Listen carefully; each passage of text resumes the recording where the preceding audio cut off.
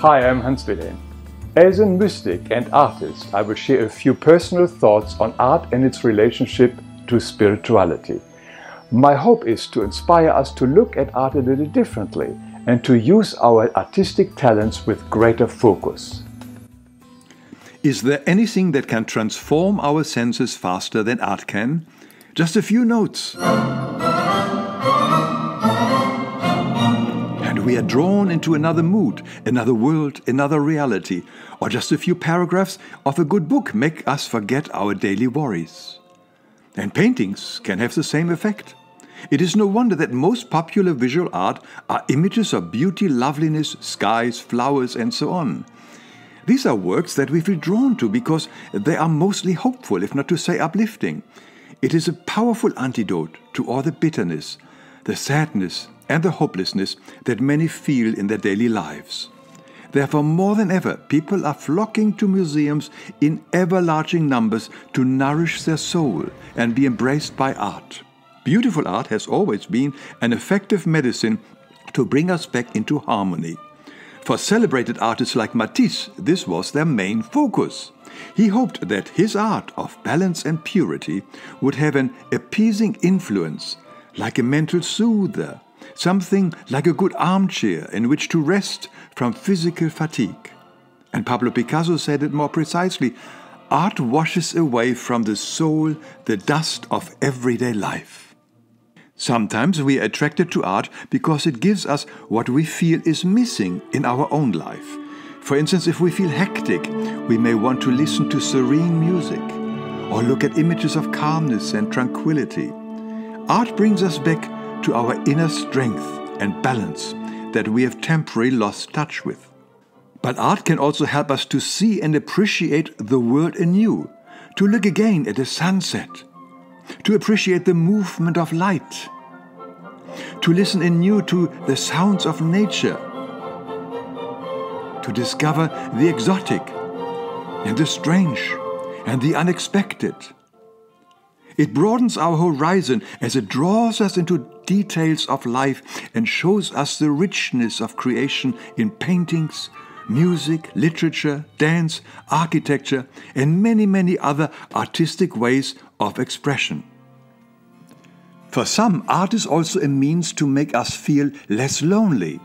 It can reconnect us with divinity, something larger than ourselves. It can reawaken our compassion for others and for ourselves. As Vincent van Gogh said, art is to console those who are broken by life. The actual artistic creative process varies from artist to artist, but let us reflect on the spiritual aspect of the artist's creativity. We know that the universe is nothing but a constant sending and receiving of energy, vibrations, or frequencies. In other words, we humans are also nothing but vibrational entities that constantly send out our individual vibrations through our thoughts, words, and actions.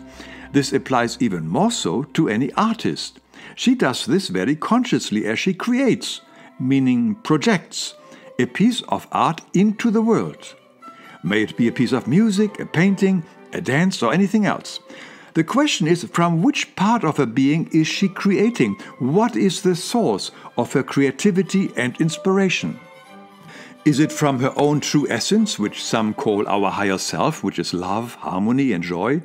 The divine inner wellspring of inspiration? If so, her art will reflect and vibrate that beauty in many ways into the world. Mozart is a typical example here, who apparently channeled his divine music without ever making a single mistake or correction as he wrote down his compositions. In her creative process, the artist beholds and feels that beauty, that harmony, that balance, and then seeks to duplicate it in her own way via her individual expression.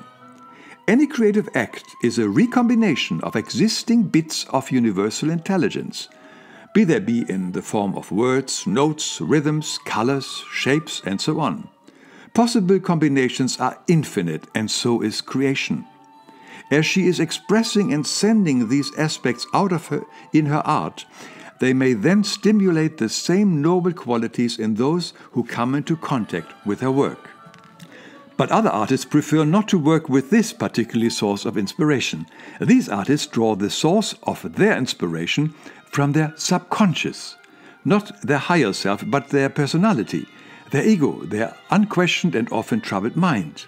They are comfortable to connect more easily with their own personal unresolved issues or their anxieties or struggles, which the world around them reflects back to them. As we know, the outer world is always a reflection, like a mirror, of what goes on within us. I have explained that in greater detail in my video, The Law of Projection. This form of artistic expression is a powerful tool for self-discovery. It is basically art therapy, where we can learn what it is that we have not yet overcome, loved, forgiven, or questioned and resolved. It's more like an honest diary entry that tells us what goes on within us in our life. Some artists are very attached to their issues and feel that they have to share their inner hardship and struggles with everyone else. A classic example is the artist Louise Bourgeois, who discovered as a young child that her father had an affair with her governess. She felt so betrayed that she kept expressing her anger in her work for the rest of her long creative life. The motivation for the work is a negative reaction against her. It shows that it is really the anger that makes me work.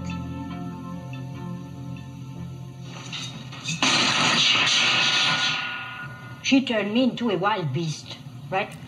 In contrast, the artist Niki de St. Phal took a very different route. Initially, she also expressed her difficult childhood in very violent and aggressive art, which included shootings and destruction. But she eventually transcended her personal issues and began to populate the world with her famous, delightful nanas and colorful creatures that enchant millions every day.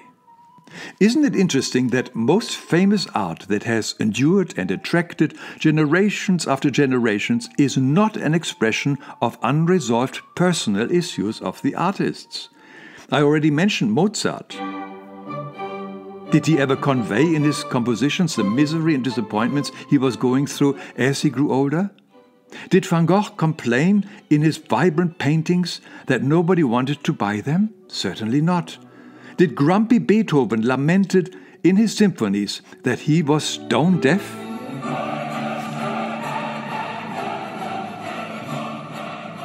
The problem with all our unresolved emotional issues is that we are constantly sending these vibrations into the world. And there can be attractive entry ports for negative astral entities who resonate with these issues and can manipulate and even dominate the creative process of an artist to gain energy, influence and control. We see their malicious expression in many examples of violent and destructive art, like some video games and extreme musical expressions that enforces harmful emotions and actions in the musicians and the audience. For an artist, it is usually easy to determine from which level we are working by the way we feel. If we open to our higher self and let the divine creative energy and inspirations flow through us, we usually feel more invigorated, energized during and after our creative process, in spite of all the temporary artistic challenges that we may encounter. The result is often that we can't wait to return to the studio and make more art. But when we only work from our ego and our own unresolved issues and unquestioned mind, the artist very often feels tired, drained, depleted, and mentally exhausted. In some cases, it can even cause depressions or burnout. And if a cup of coffee doesn't help, some artists may even reach for alcohol or drugs to regain their depleted energy. And this is exactly what these guys here want us to do. Sadly, the list of artists whose inner struggle caused their own early death is long. It always comes back to the law of cause and effect. Absolutely anything that we send out and is not love intended or love based will always have karmic consequences for the sender to wake us up.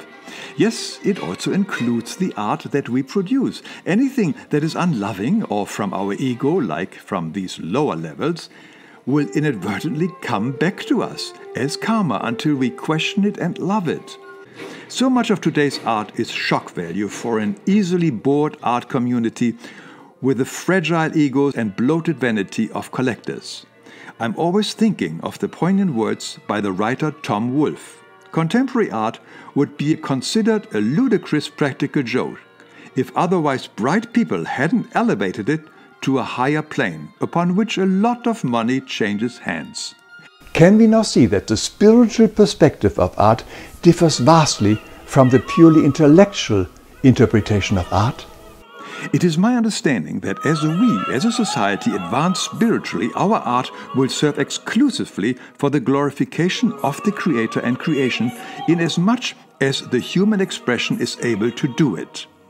It is a celebration of the all-unity, a symphony of harmony, balance and beauty, or as the painter, poet and printmaker William Blake wrote some 200 years ago, the artist's business is to transcend earthings and reveal the glories beyond. If the soul of the observer is lifted to such high vibration as to be closer to his own divine state and closer to God, then the work of art has achieved its aim. A typical example is music. It is a vehicle to loosen up the connection between the external frame and the body of the soul. This results in a feeling of floating, freeing oneself of material bonds. Art can remind us that we are eternal and divine light beings beyond space and time.